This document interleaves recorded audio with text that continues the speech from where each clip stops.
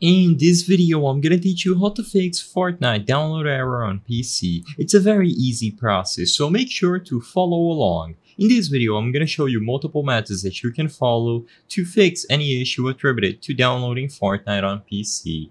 This process will be done through the latest version of the Epic Games Store launcher. When you try to install Fortnite, you could be faced with a lot of issues when trying to install it.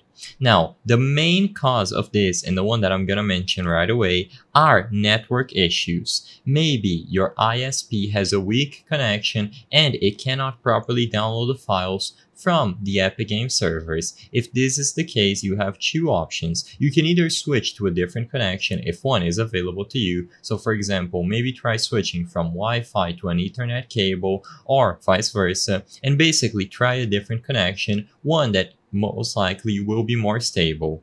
Or you also have the option to try out a VPN. I won't be recommending any VPNs on this video, but you can easily find VPN services by simply looking for VPNs on Google and choosing one that is best suited for you regarding the price. With the different connection, try re-downloading Fortnite and it should work. The second reason on why you might be faced with download errors on PC is because you don't have enough storage. So go over to my computer if you are using Windows, and in here you can browse through all of your drives. Make sure that the drive where the Epic Games installation folder has enough storage space. So if it doesn't, you will need to clean it up and release some space.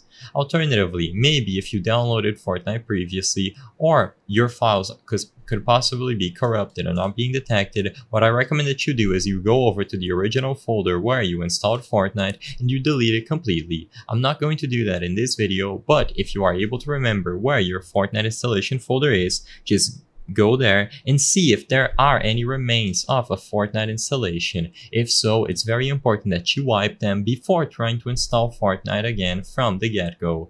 But for the most part, these two methods will be enough to fix any issues attributed to downloading Fortnite on PC. So network issues and storage issues. Once you solve those, you will be able to download Fortnite directly from the Epic Games launcher on PC. I hope I was able to help you on how to fix Fortnite download error on PC. If this video helped you, please be sure to leave a like and subscribe for more very easy tips. Thank you for watching.